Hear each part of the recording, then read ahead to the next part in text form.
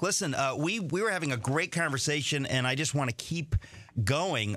It's so fascinating to talk about these different views of the origin of life and how you can reconcile the Bible with what we know from science these days. You were saying that Adam and Eve have to be, in other words, there's certain people who say, like, in order to believe what the Bible says, in order to be a Christian, you have to believe this, this, this, and this. One of those things you say is Adam and Eve really existed. These were actual people. This is not a metaphor. What happened in the garden is not just a cute story. It's history. It's history, and we're not evolved from some common ancestor with Neanderthals and the apes. We're specially created by God, and that we got our sin from Adam's fall in the Garden of Eden. So I think the doctrine of original sin is a crucial point of the Christian faith. But you know what's also interesting is it's not just this 4 views that came out. 2 other books came out addressing the same subject. All 3 kind of got released within a 6-month span. And so you got another book by 2 theologians, Ted Cable and Peter Razar, where they analyze Answers in Genesis, Reasons to Believe, and BioLogos, but they analyze it from the perspective of biblical inerrancy. And what is their book title? Their book title is Controversy of the Ages. Oh, that's a great title. And, you know, they basically say, hey, a core doctrine of the Christian faith is biblical inerrancy. Like us, they believe that the International Council of Biblical Inerrancy did an outstanding job defining what biblical inerrancy is and what it is not, and how it should be applied in various disciplines of philosophy, history, and science. And they make the point that of the 3 organizations, only Reasons to Believe holds to biblical inerrancy, and explains why the other 2 organizations do not. But it's what other 2 organizations? Forgive me for interrupting. Yeah, Answers in Genesis and BioLogos. Okay. Okay, so basically that book is called Controversy of the Ages, and the book in which you participate is called 4 Views of Creation, Evolution, and Intelligent Design. And a third book is called Old Earth or Evolutionary Creationism. And it's, Reasons to Believe and BioLogos. So it's just the 2 organizations. And we are engaged by Southern Baptist theologians. They basically pose questions to us. But what's interesting about that book, it's really focusing on how you can have 2 different Christian organizations with very sharp disagreements on both the Bible and science, yet they treat one another with Christian charity, which is really rare when it comes to science-faith issues. Usually there's a lot of animosity. Yeah.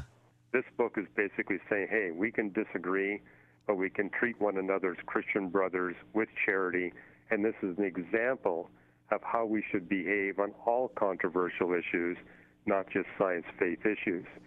After all, non-Christians watch us, and they know we're Christians because of our love for one another, but so often what non-Christians see is our hate for one another.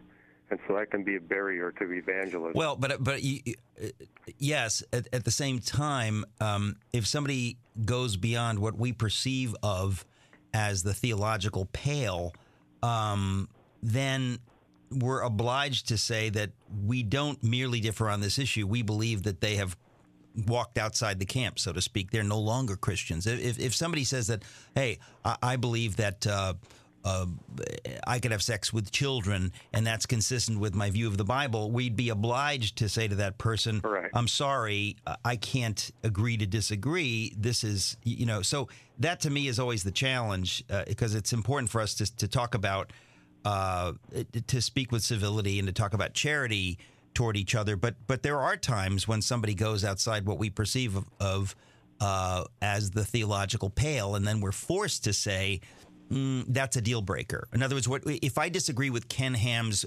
view, I don't believe that the earth is less than 10,000 years old. I don't say he's no longer a Christian. I just say we differ on that issue. But if somebody says, I think that people of the same sex can get married and the Bible says that's okay, I would have to say, unfortunately, I can't. That to me becomes a deal breaker. It doesn't mean that I hate the person, but it means that I can't view them as being part of the church. Well, don't get me wrong. In this book, Old Earth or Evolutionary Creation, we had reasons to believe do point out where we think BioLogos has made a mistake, where they're aberrant in their theology. However, we do it in a charitable way. And, we have these Southern Baptist theologians also engaging both organizations in a charitable way. So I guess, that's the trick. In other words, I would argue that we should engage everyone charitably. In other words, even if I disagree with somebody on the view of same-sex marriage, that I still would hope that we could treat each other charitably. So that is an important point. I want to get back, though, to the specifics of what you believe happened with regard to our origins. In other words, you say that you believe that Adam and Eve were a special creation of God. They did not descend or evolve from apes. So what does somebody, for example, at BioLogos say, who believe in theistic evolution? They say, we believe evolution happened just as science says it happened. We believe that God was not involved, that he set things in motion, and that there was no special creation where God steps in and creates Adam and Eve. How do they reconcile that? In other words, how do they say that is theologically, biblically possible? Yeah, they appeal to genetics models. After all, BioLogos was launched by the famous geneticist Francis Collins. And they would point out that if you look at the genetic diversity of human beings, that genetic diversity, according to their evolutionary model, would point to a significant ancestral population of human beings. And so based on their genetics model, they would conclude it can't be two individuals, it's got to be 10,000. Okay, and what do you say to that? Well, we respond and say, number one, their genetics model is a model. It assumes an evolutionary paradigm to begin with. So you're basically introducing circular reasoning. We would also say that genetic diversity is not a reliable indicator of an ancestral population. And we pointed out field experiments with sheep and with orangutans and with horses that indicates that, the genetic diversity indeed does not reliably tell you what the ancestral population is. For example, they did an experiment on an island where they put two sheep. They knew the genetics to start with, came back 12 generations later, measured the genetic diversity, and was far greater than what the models predicted.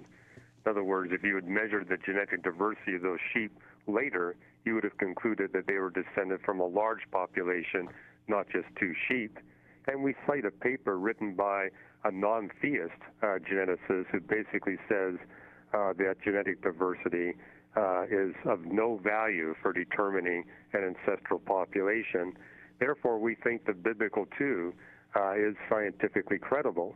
In fact, I've been looking at the literature long enough to remember when they were saying the ancestral population was 1 million. Then they dropped it down to 100,000. When Francis Collins came out with the book, he said 10,000.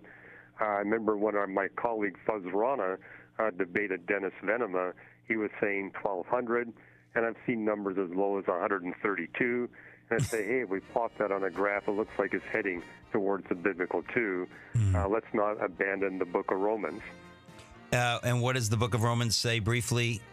Well, it's Romans that tells us that we all get our sin from the one man Adam, that there's actually a descent that we get from this one man that God specially created.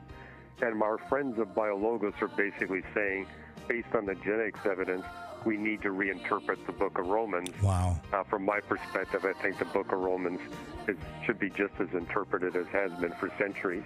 We're talking about Adam and Eve. I want to ask you also about what is your view on Neanderthal?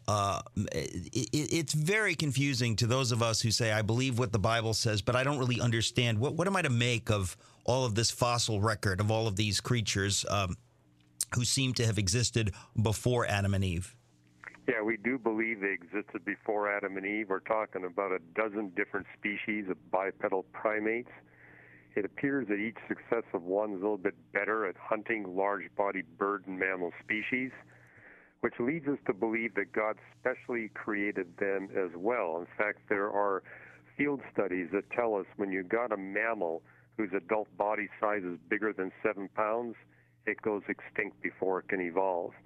So God not only specially created Adam and Eve, he specially created these different species of bipedal primates, and we think we know why. Well, wait a minute. It sounds like you're saying that God specially created every mammal that's larger than 7 pounds. Yes. Okay, yes, that's supported by conservation biology field studies. Okay, help me understand, before we go on to the more exciting thing about Neanderthals and such, help me understand what is it, because I've never heard, I'm sure most of my audience has never heard this idea that mammals that are larger than 7 pounds could not evolve very far. What is the thinking behind that? Well, mammals that are bigger than adult body size of 7 pounds are much more susceptible to extinction. And what these conservation biology studies tell us is that the extinction risk is high enough that even from an evolutionary perspective, it will go extinct before they can evolve into a different species. It's sufficiently different species. And now, do you believe that animals can evolve into different species? It depends on how you define the word species.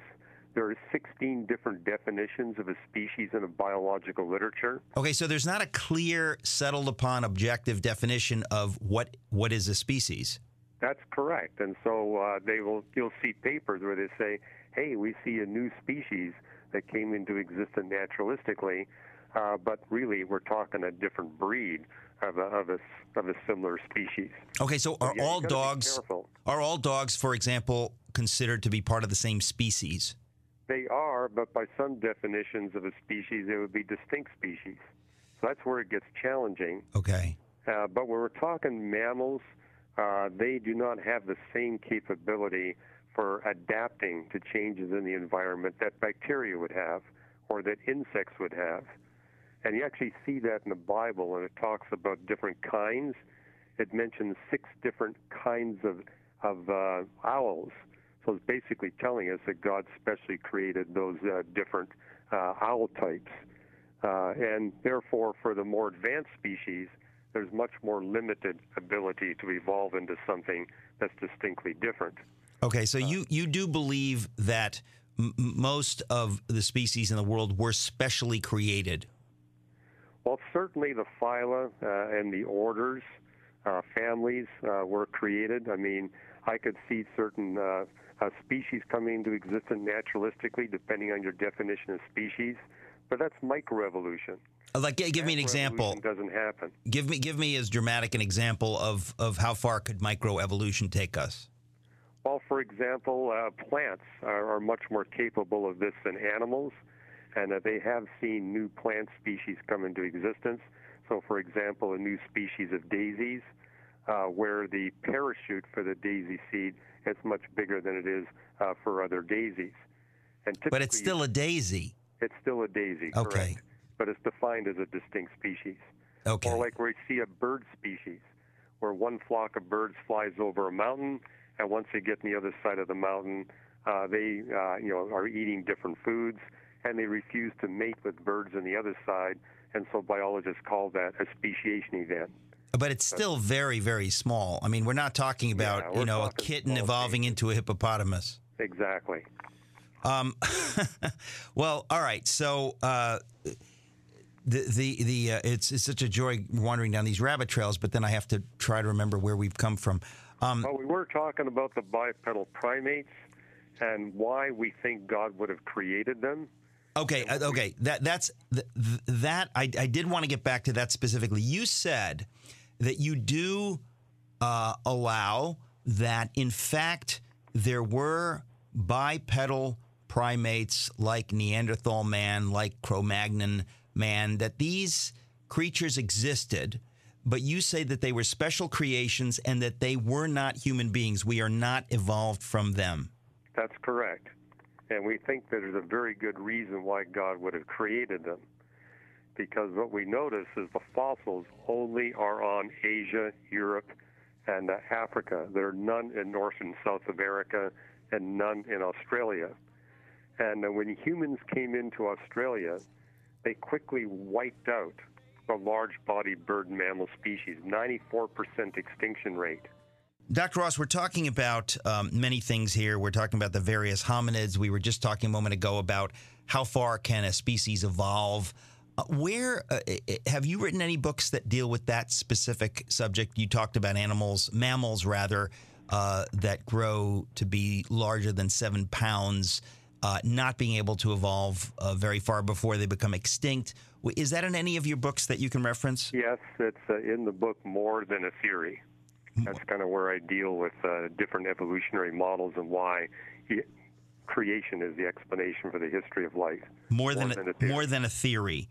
Okay, because I don't know that we've talked about that book in the past. So we're talking a bit now about hominids. You do believe that that Cro-Magnon man, that Neanderthals existed, Zinjanthropus. Tell us, what are your thoughts there? Because this is where I think a lot of people who take the Bible seriously get a little confused.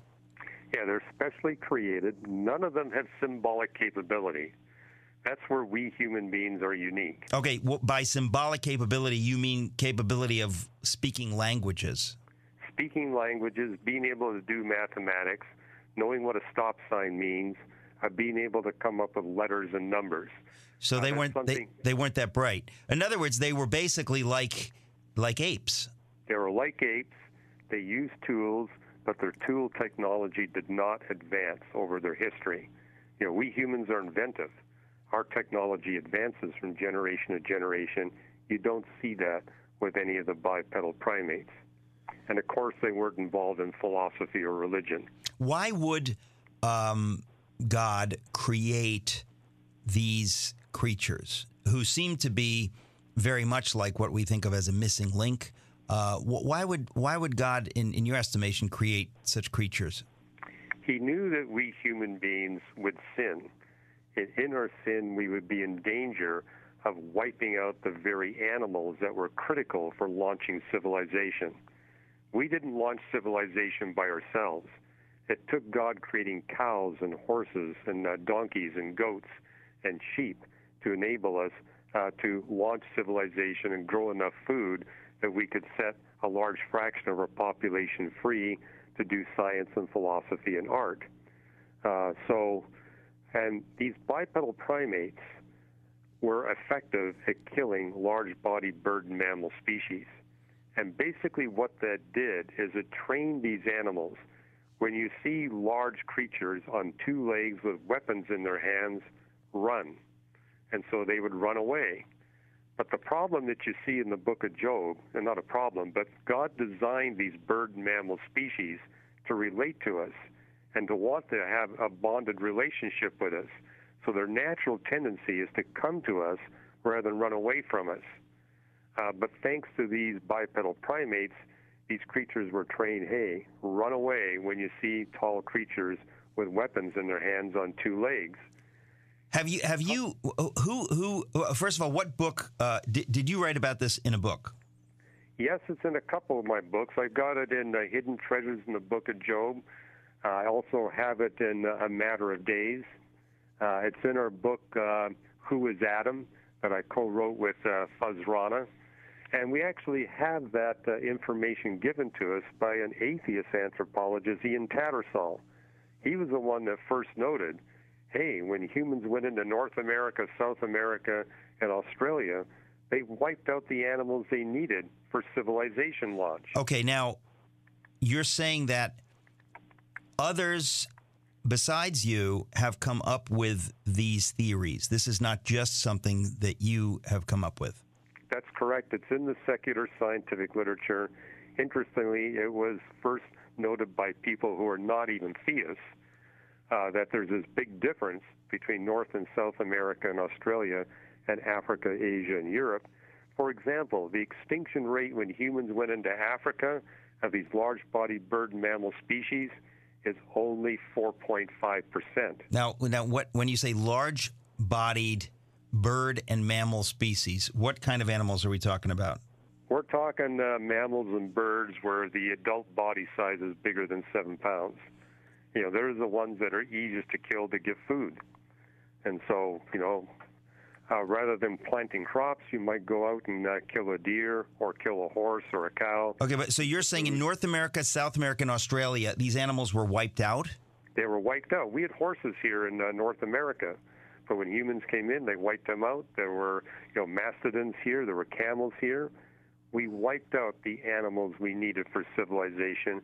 It explains why people living in North and South America and Australia weren't able to get out of the Stone Age. Okay. They lacked the animals they needed to do that. So you're talking about my eyes are crossed. This is so fascinating. You're talking about during the Ice Age, mastodons and animals of that nature, the giant sloth. No? Right, yeah. You are talking about them, and you're saying that humans wiped them out. Yeah, humans came over the Bering Land Bridge and settled North and South America, but in the process wiped out the very species of mammals they needed. Does science generally accept that human beings wiped these creatures out? Well, some of them think it was climate change, because after all, during the last ice age, there was significant climate change. But what I find interesting, that didn't happen in Africa, Asia, and Europe. I mean, if it was climate change, then it should have been worldwide, but we only see it in North and South America. And Australia had the biggest impact, 94% extinction rate when humans went into Australia. It's a smaller continent, so I can see why the extinction rate would be higher.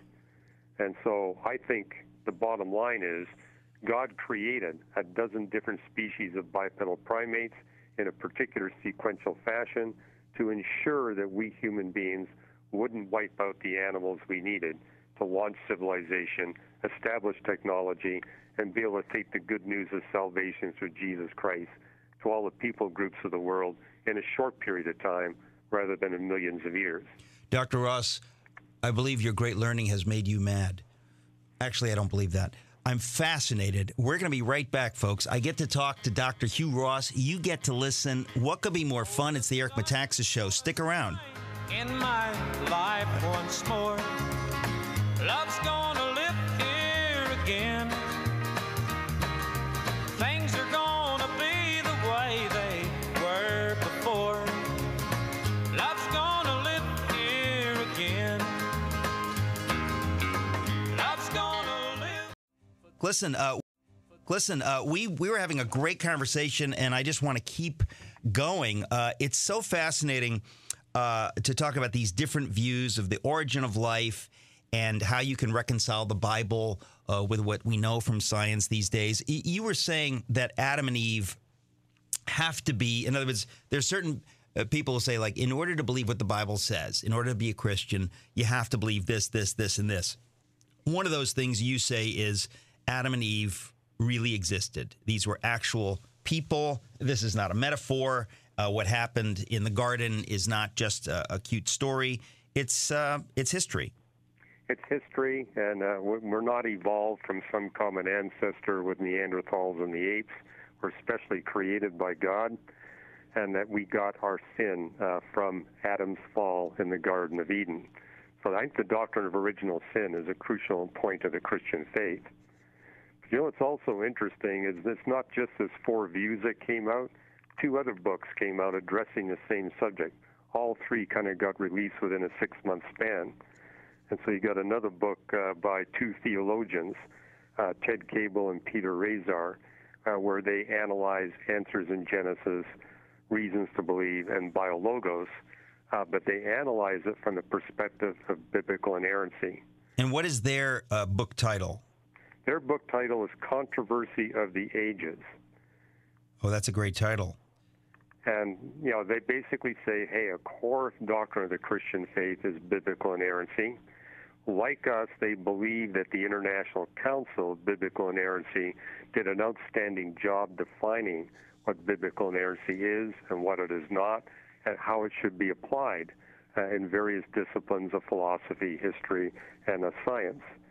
And they make the point that of the 3 organizations, only Reasons to Believe holds to biblical inerrancy, and explains why the other 2 organizations do not.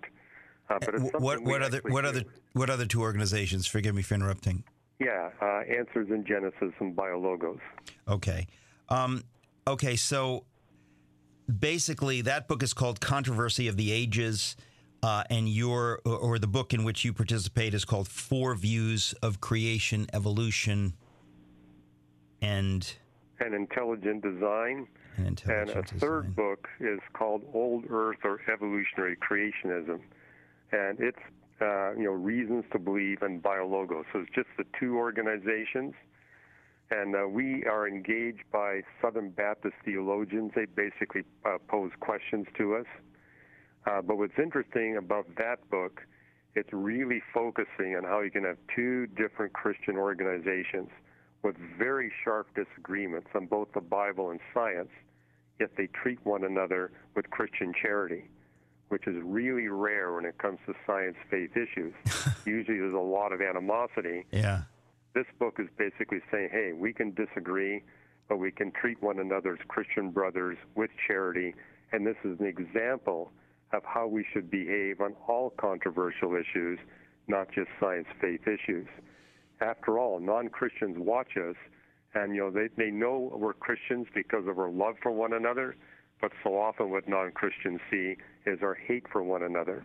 And so that can be a barrier to evangelism. Well, but yes, at the same time, if somebody goes beyond what we perceive of as the theological pale, then we're obliged to say that we don't merely differ on this issue. We believe that they have walked outside the camp, so to speak. They're no longer Christians. If somebody says that, hey, I believe that I could have sex with children, and that's consistent with my view of the Bible, we'd be obliged to say to that person, correct, I'm sorry, I can't agree to disagree. This is, so that to me is always the challenge, because it's important for us to talk about, to speak with civility and to talk about charity toward each other. But there are times when somebody goes outside what we perceive of as the theological pale, and then we're forced to say, that's a deal. If I